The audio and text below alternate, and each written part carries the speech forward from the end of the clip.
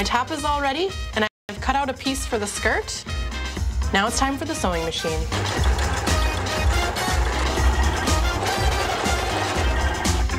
I finished the top. I sewed it together, added a little rose for detail, and then I added to the back so that it'll attach to the doll later. This is the skirt part here, where I've hemmed up 3 of the sides and did a basting stitch across the top, in which I will cinch together to form the skirt. Then I sew it all together.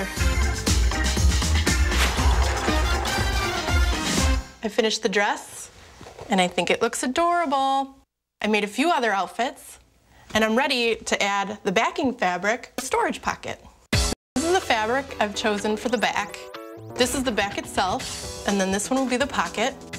I have here a piece of bias binding for a nice finishing touch. I'm going to sew bias binding to the pocket, then I'll sew the pocket to the back, and then the back to the doll. So to put the 2 pieces together, I set the doll on top, right sides together, and sew around all 4 corners, leaving a little bit open at the bottom to turn it right side out.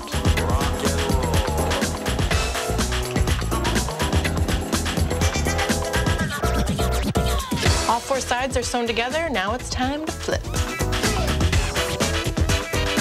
I've turned the piece right side out. Now I just have to top stitch, add a few details, and she'll be ready for playtime. I've finished the backing fabric, added ribbon, and that ties it up.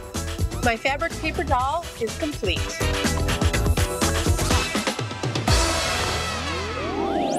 Coming up, we step into this crafter's Georgia kitchen. She combines organic vegetables with a mixture of oils to raise the bar on handmade soap.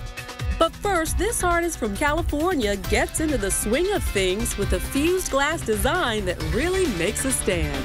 Next on That's Clever.